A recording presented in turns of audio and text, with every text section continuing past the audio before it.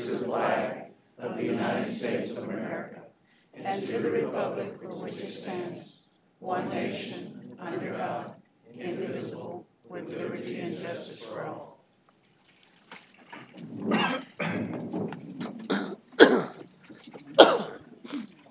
Good afternoon. Welcome to our, is the mic on there, OC? Now it is. Okay. Welcome to our March 21st council meeting, and please note the council's in full attendance. We have a couple of people to recognize under items from council. I thought we would proceed with that. Before, so I don't want to forget, I want to pull D5 before I forget to say that. But if we could, why don't we recognize these two fine people we have in the audience with us, and then we'll continue on. So the city attorney will read the first proclamation. This is a proclamation recognizing James Farrow, and it reads in part, whereas James Farrow has spent 33 years in the local cable industry serving the customers of Victoria with cable television channels and internet access. Whereas James Farrow and Suddenlink Communications provided cable channel 15 for the city's television programming, and VTV 15 officially went on the air July 28th of 2008. Whereas James Farrow and Suddenlink Communications did continue to improve the cable communications network in Victoria, introducing high-speed internet access to cable subscribers in 2013, transitioning to digital television platform with high-definition programming in 2014. And whereas James Farrow and Suddenlink Communications did donate at no charge cable channel 115 for the city high-definition television programs, and VTV 115 officially went on the air in high definition in April of 2015.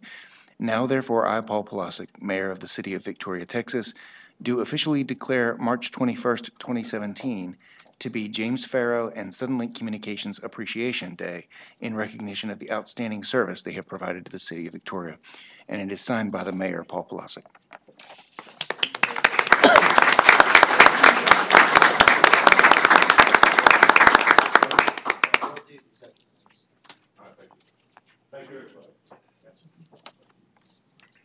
I'm not sure if OC was going to say anything, but do you mind? Because I would personally like to thank James too before Elgin comes up. But you know, I told him and his wife earlier, you know, we really appreciate the work you did with us, and you always were available when I needed to call and ask a question. We've had a citizen complain or something. You were available to answer any questions, but instrumental in us having this TV station that we have today that would provide our citizens a wealth of information about what's going on. So thank you very much, and I wish you well in your retirement and have fun. Thank you very much.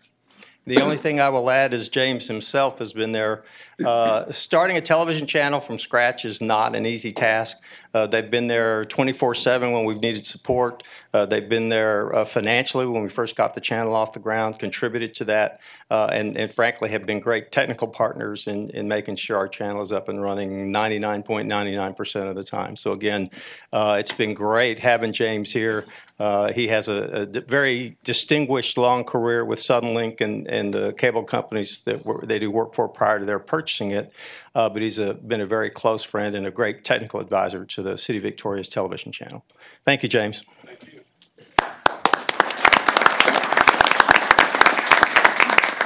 I very much agree.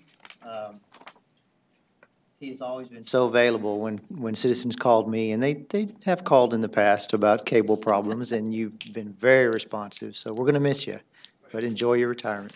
Thank you very much. Mm-hmm. And the second proclamation is in honor of Elgin Jansen and American Electric Power. Whereas Elgin Jansen began work for American Electric Power in March of 1968 as a lineman trainee with the Bay City Distribution Line Crew. And whereas Elgin Jansen actively participated, supported, and helped facilitate the transition from a vertically integrated regulated electric utility through mandated deregulation to a transmission distribution service provider. Whereas Elgin Jansen provided a massive meter update and changeout over a 3-year period, which included the conversion to smart meter technology. And whereas Elgin Jansen completed his 49th year of service with AEP Texas on March 18, 2017, Now therefore, I, Paul Polasek, Mayor of the City of Victoria, Texas, do officially declare March 21st, 2017 to be Elgin Jansen and American Electric Power Appreciation Day in recognition of the outstanding service that Elgin Jansen and AEP have provided to the City of Victoria. And it is also signed by the Mayor, Paul Polasek.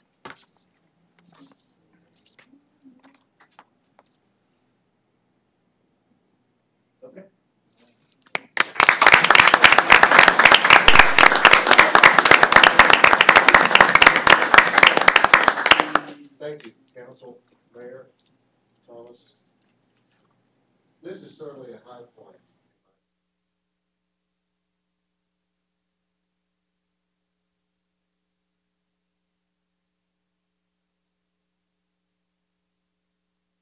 Privilege of working with a very professional and pleasant staff, and it's been a great ride.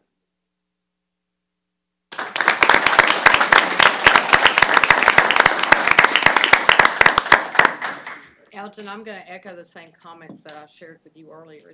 I'm like, oh, see, can you hear me? It's coming in and out, so, okay. But as Elgin sits down, I'm going to share the same comments as I did about James.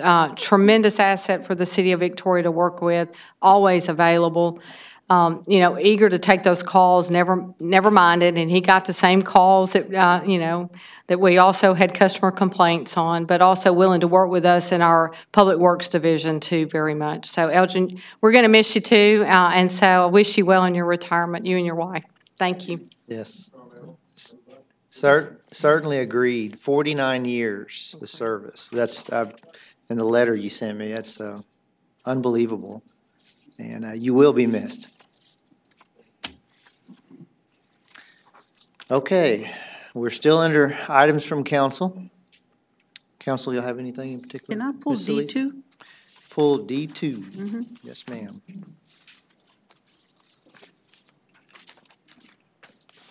That is, okay. Okay, we have two items pulled in, D2 and D5. If nothing else, why don't we do, I wanted to do D5 first because we have some people in the audience to recognize. So if there's nothing else from council, okay. Close the items from council and we'll do citizens communication. Okay, were you? That's what I was going Am to I say. all Do right? you want to Okay. do citizen communication Yeah, before we let's, get there? let's do citizens communication first. So we'll open that up to anyone who would like to speak.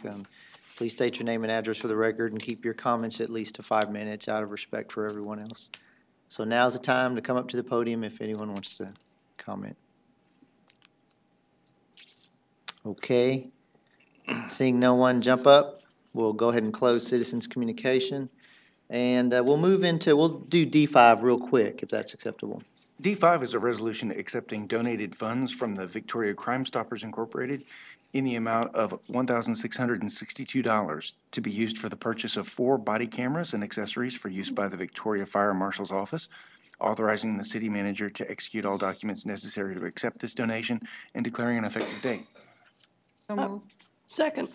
A motion and a second, and we do have some people here from Crime Stoppers, if they would stand up. I saw John Stevens and I there's bet if Charles. you'll walk up and the fire marshal and the fire chief come with you, we can get a picture taken. There you go. And Lila.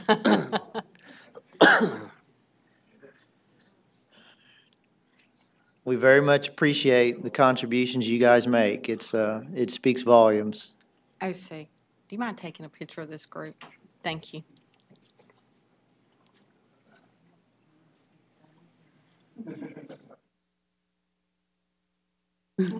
Have to get a lot closer.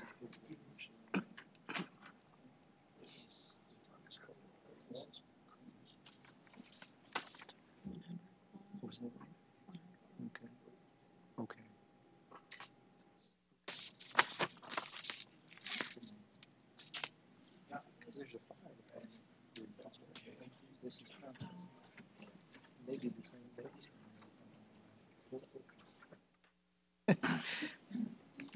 Okay.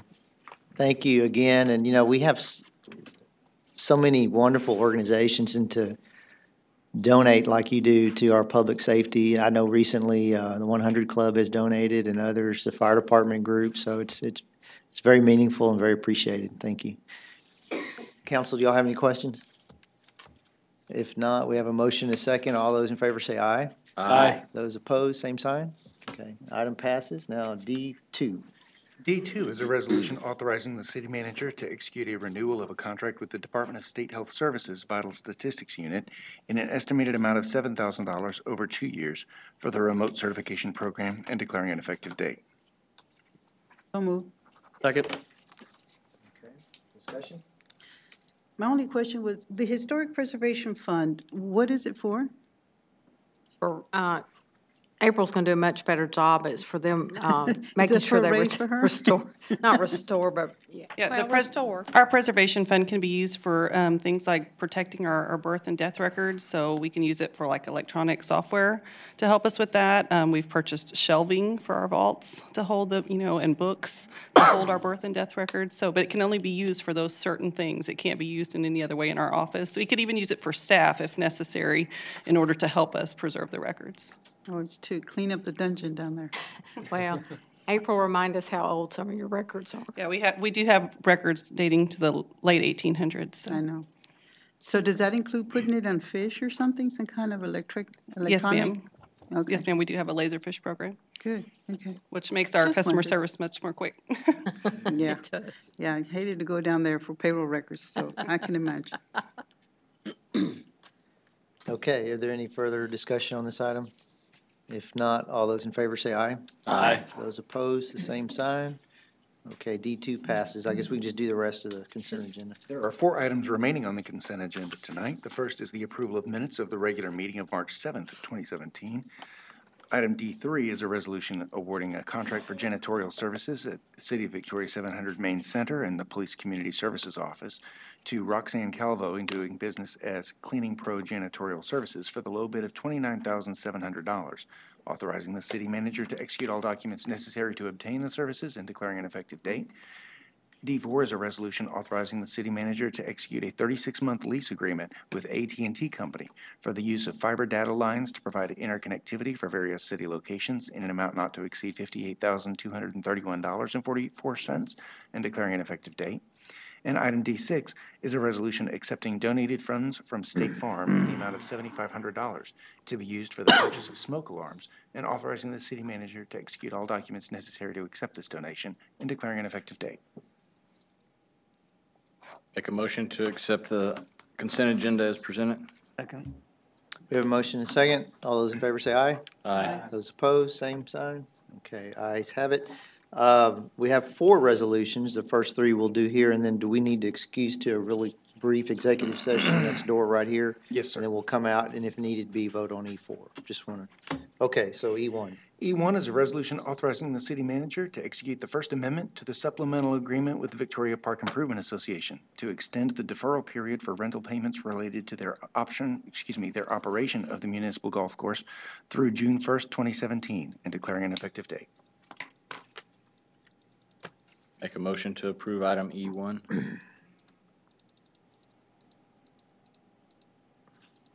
Second. Okay. Okay, we have a motion and a second on E1. Are there any questions or discussions? I'd like to explain why I've had to ask Sure. for this, if you don't mind. The board from VPI did meet their deadline of getting a business plan turned into me, which was February the 28th.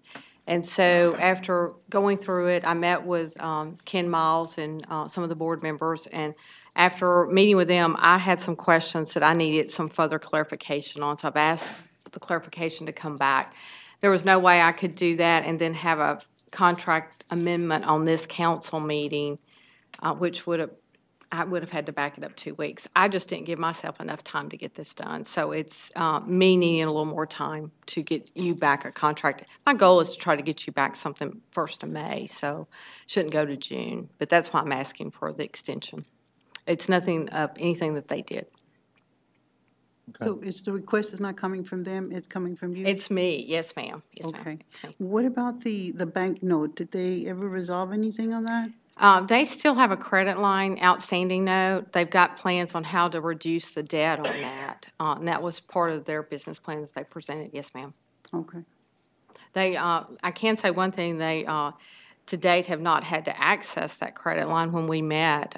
So they managed to, most of the fiscal year, not to have to access it, which means that the revenues have exceeded their expenses. So the balance on the note is the same as still it was there. when they? Yes, ma'am. Okay. And you said that business plan has in there a payment plan back for that plus our rent? Our rent was to start back in April 1, so I'm just postponing June 1. And I'll probably have some suggestions for different ways for them to pay that note back to us on. I guess that's what I'm confused about. Is this extending the deferral, but then they'll make the payments? Or is this extending the deferral to June so that the deferral is actually a longer period? Well, their contract runs through 2021. I don't envision extending the contract, so we'll figure out a way to get the payments done. So they're going to make all the due payments as it stands right now. It's just a deferral, just making sure. That's what you were asking, I thought. Right. And that's the way I understood it too. So it's a delay. Delay, yes, yes, ma'am. Okay, make sure I understood it. Yeah. Okay. Not a waiver. A delay. Correct, correct. Good point, not a waiver. Thank you. Okay, any other discussion? If not, all those in favor say aye. Aye. Those opposed, same. Okay, ayes have it. E2. Item E2 is a resolution awarding the 2016-17 Reclaim Seal Coat Project in Colony Creek Outlier Neighborhoods, Wayside Terrace, Putney Moore, Old Victoria South, and Tanglewood subdivision to Brannan Paving Company Limited for their low bid of $1,235,180, authorizing the city manager to execute all documents necessary to complete the project and declaring an effective date. I move to adopt. Second. Okay, motion and second. Do you want to share anything, or you, Mr. Short, or are you just there for questions? I'm here to answer any questions, Mayor. Okay. Well, I have a question. Would you explain again, as we will explain several times, exactly what is going to happen in Tanglewood? Okay, certainly. In Tanglewood, that part of this project involves applying, blading in some hot mix in those areas where you have depressions in the roadway, just to provide some level up. And that is a temporary measure to improve ride quality until we have the debt capacity to replace those utilities and then rebuild the roads. And when we talk about capital improvement program later this evening, you'll see that our proposal is to do that, those utilities in 2021 when we have the debt capacity to do so. So this is a temporary measure to improve ride quality in the interim. Thank you. And we do plan on sending those residents in that neighborhood a letter explaining exactly what we're doing, so they'll understand. Yeah, I would suspect some of them will be disappointed because they may think they're going to get a rebuild now, and we're not able to. It's just the facts, it's just the reality. But the level up hopefully will help some. For the public's sake, let's remind everybody what a reclaim seal coat is. Okay, this is our maintenance project. Every year we're trying to do about $2 million worth of maintenance work to keep our better streets, prolong their life and keep them from deteriorating to the point where we have to completely rebuild. And so for some of these streets, it just involves applying a new seal coat to the road, which is basically applying some liquid asphalt and some rock over the top of it. In some of these areas, you've got base failures that are occurring, and so we will actually have to come in there, grind up the base, mix some cement in it, and reset it so that it's a very firm foundation for the roadway, and then applying liquid asphalt and the rock on top of that. So it's not a complete rebuild. This is maintenance. How long have y'all been adding cement to the base? That's not. We just started doing that in this reclaiming process, 2 or 3 years ago. Prior to that, we were primarily using fly ash to stabilize with. Fly ash has gotten very difficult to get. So, I don't know if it's my imagination, but I've been in some of the areas where you use the cement, and it seems to be strong. How do I measure that? I mean, a road's a road, but that parking lot in the park, did y'all use cement in that base? yes. Yeah, I don't know. It's interesting. Certainly hope it works out. It- Appears to be, is what I'm trying to say. so. Makes a strong foundation. Yeah, yeah. Okay. Any further questions or discussion? I have one more question. Yes, ma'am? Wagner Way, Lingo Lane, and Magruder Drive, when is that going to be rebid out? We are in negotiations right now with a private firm about making changing some property so that we can realign that. And it would also require, or we're asking that they make additional monetary contribution to the project. And so assuming that that moves forward fairly quickly, we would hope to bid that within the next couple months, maybe May. Okay, Yeah. so it'll be in this fiscal year? Absolutely going to be, in Okay. whichever way, whether it's realigned or not, we're going to bid it this year because the money's available right now. Okay. And that was the balance of that, that you have in there, was it the 2.147? Right. Okay. Okay. Okay. No further questions? All those in favor say aye. Aye. Those opposed? Okay, thank you, sir. Thank you. E3? Item E3 is a resolution granting a variance to section 13-27A of the Victoria City Code, which requires people who develop property within 1 mile of an existing city water main to tap and extend the water main for a 33.98 acre tract located on Pleasant Green Drive between Bottom Street and Hand Road, owned by Scott and Kelly Wyatt, and declaring an effective date. So moved. Second. Motion and a second. Are there any questions? CM1 was well-written. Yes, I appreciated the conditions so that it looks like it's forward, looking forward. Okay, very good. All those in favor say aye. Aye. Those opposed? All right. Thank you. So, thank you, Lynn, and you got a big presentation coming up, so you can't leave, but.